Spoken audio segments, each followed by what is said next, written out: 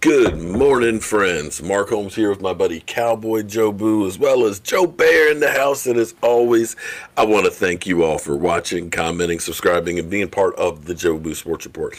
Without you guys, this literally does not work. So let's get open for business here.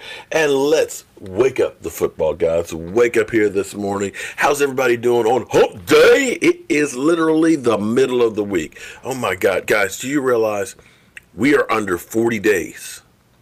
We are under 40 days for the Dallas Cowboys to kick off against the Los Angeles Rams. In fact, we're well below 40 days before the kickoff of the season because we got that Thursday night opener. It's not far away. It's crazy to think that tomorrow was supposed to be the Hall of Fame game. But the world has kind of changed over the course of the last 6 months. Sadly, we're trying to make do with what we can do. Before I get on to Amari Cooper, I want to take care of some business here. I keep getting messages from people that say that I'm, blocking their comments or things like that. And it's actually not me that's blocking your comments. YouTube has actually done a lot of changes throughout the COVID situation and such that they're actually clamping down, because I've actually made some comments to some people a few times and my comments weren't showing up. There are keywords out there that if you use, hold your comment for review.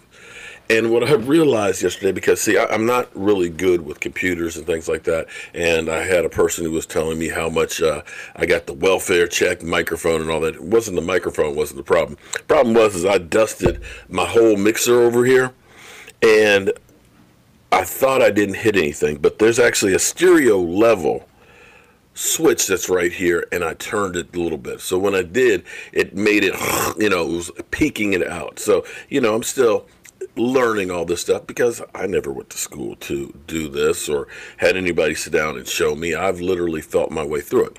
But back to the comments.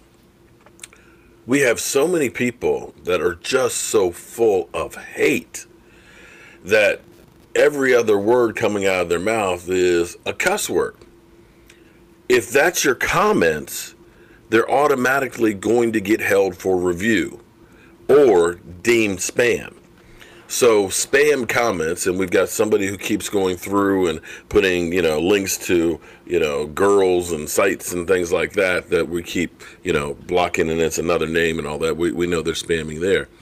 But there were over 2,600 comments that were deemed spammy and over 7,000 comments that were held for review because of people basically cussing at me or whatever and things like that. So understand that this is not the place for it.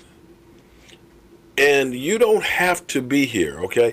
I am a Dallas Cowboy fan, diehard one. From as long as I can remember, I've had one team throughout my whole life. I have my own opinions on how I feel things should be done. And you are free to like my opinions, disagree with them, enjoy them, hate them, whatever. But you don't have to be there. There's nobody that says that you must watch Mark Holmes 30 minutes a day. No. You don't like it? Step. I get it. I'm not everybody's cup of tea. Hell, I get on my own damn nerves.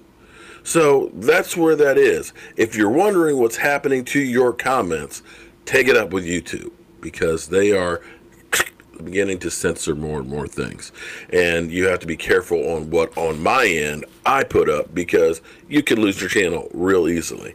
And I've worked too hard for too long to let some jackass be the reason that I lose what I enjoy. Back to what I enjoy. Make sure I got the. Did I wake up? What football got? Wake up, guys! Wake up here! They sleeping on the job. So we are now, of course, in somewhat training camp, which right now is strength and conditioning until about the 13th. They'll actually start putting helmets on and actually start running around on the field. As we've seen, like in baseball, I can't remember the player's name, but you're seeing injuries. A guy ruptured his Achilles tendon the other night.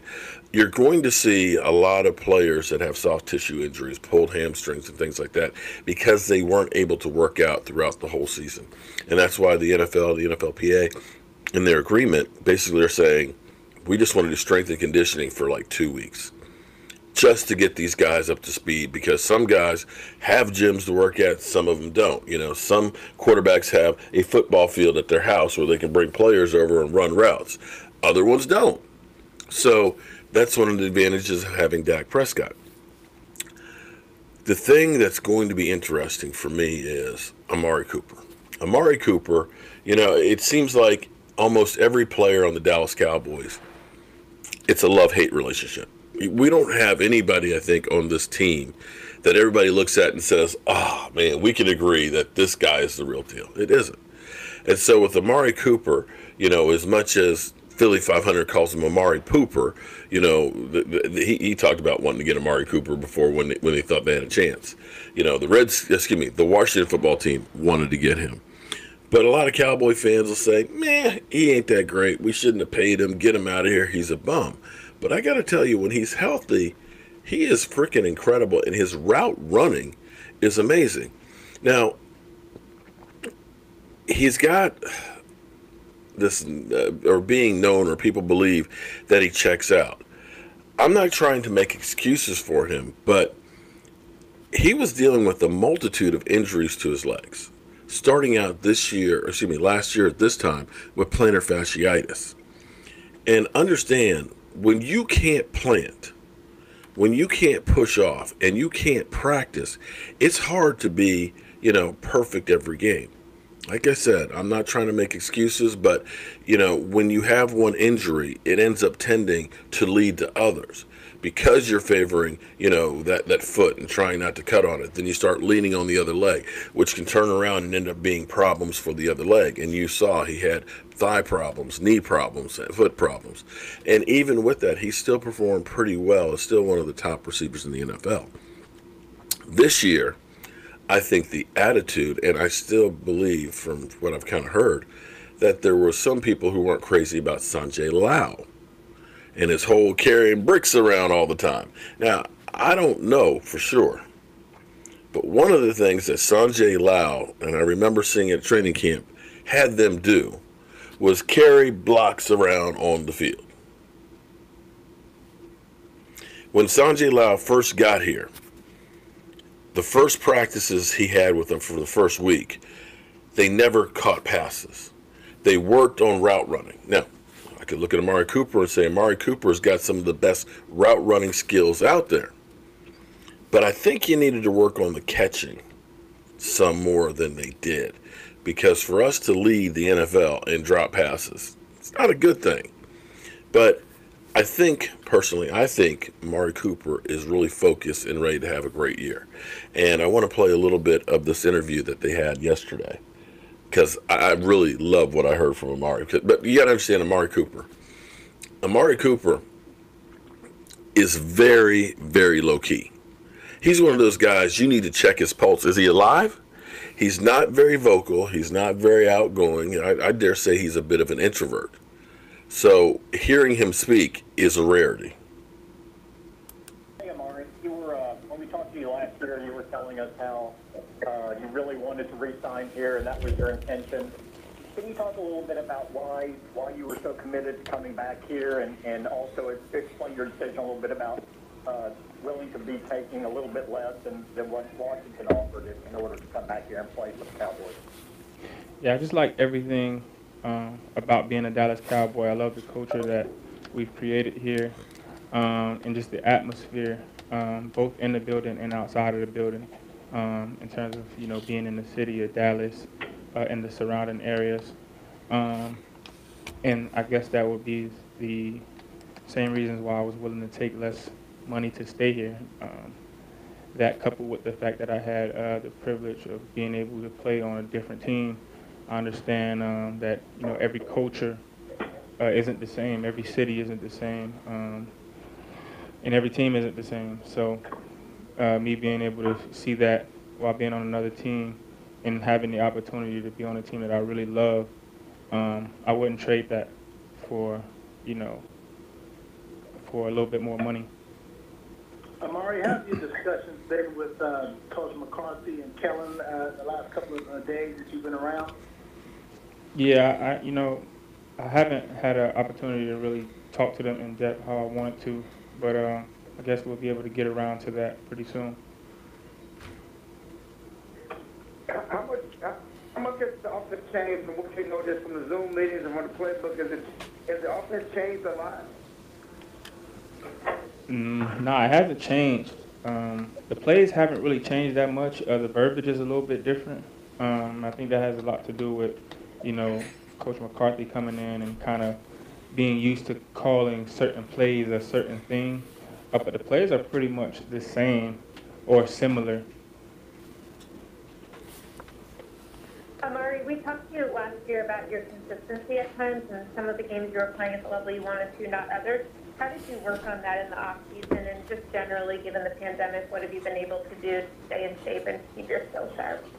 Yeah, just going back, reviewing film, and seeing what I could have done better in certain situations.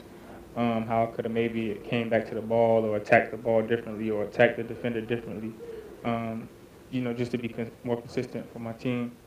In terms of the pandemic and staying in shape, you know, I have some machines at home, and I had to sign up for a gym membership when the gyms kind of opened back up, which I was used to doing already because I did it when I was in Oakland. So, yeah.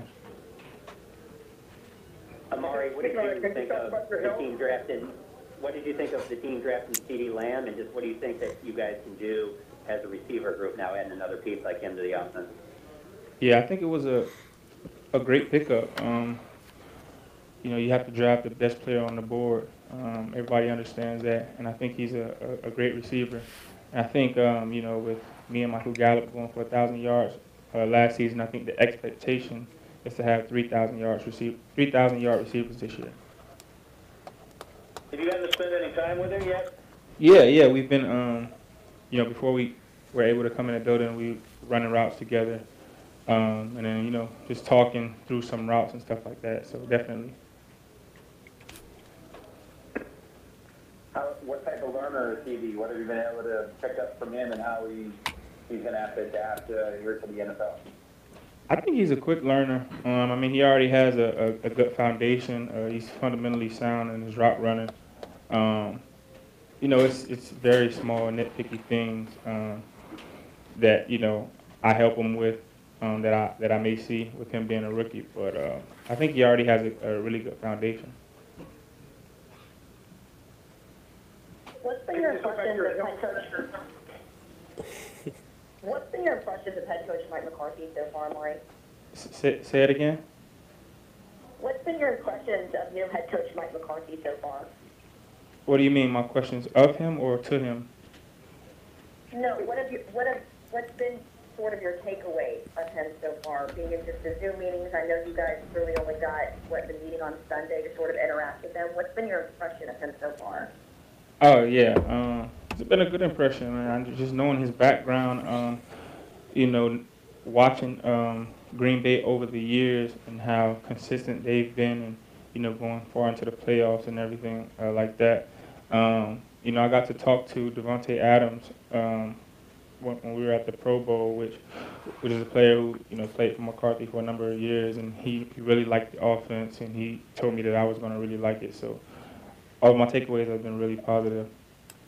All right. So if you want to see the whole interview there, DallasCowboys.com has the whole thing. I don't want to take all of it on there and make this video too long. But some of the takeaways are, well, so far, Mike McCarthy and the players haven't had that much interaction, but so far he likes what he's heard from Davante Adams and things, and he's going to like the type of offense.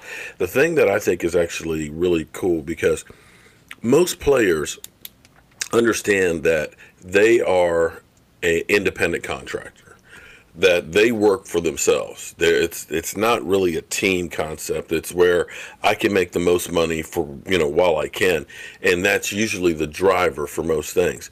But Amari Cooper put out there that, you know, he turned down more money and an opportunity to play with another team because he likes the culture here. And so you can see that he is not one who's uncomfortable being in the limelight and having to speak and things like that. He feels comfortable and at home with the team, the location, Dallas, and everything else. And it's kind of interesting that he was talking about working out, that, I've had to go ahead and lift at home and get a gym membership, kind of like how I had to do with the Raiders. And that may end up being a testament to having the star. Normal years, we would have the players all going to the star and working out, the players living in Dallas. And I think that is one of those things that's going to be key and has been key for the Dallas Cowboys, is the fact that most of the players live in Dallas area all year. A lot of players don't live in the NFL market that they play in which case they've got to come back. But I think that the Cowboys, as Amari put it, that, we've been running routes and working together and things like that, having them in the same area, even through COVID and social distancing, they've been able to do work together. Now, the plays haven't really changed. The terminology has changed. And the thing that I really and truly loved is the fact that we've already started working with CD Lamb. Generally speaking, what happens when the rookies come in, rookies are usually, as we know from Dez, carrying bags and everything else, and being, the redheaded stepchild, so to speak.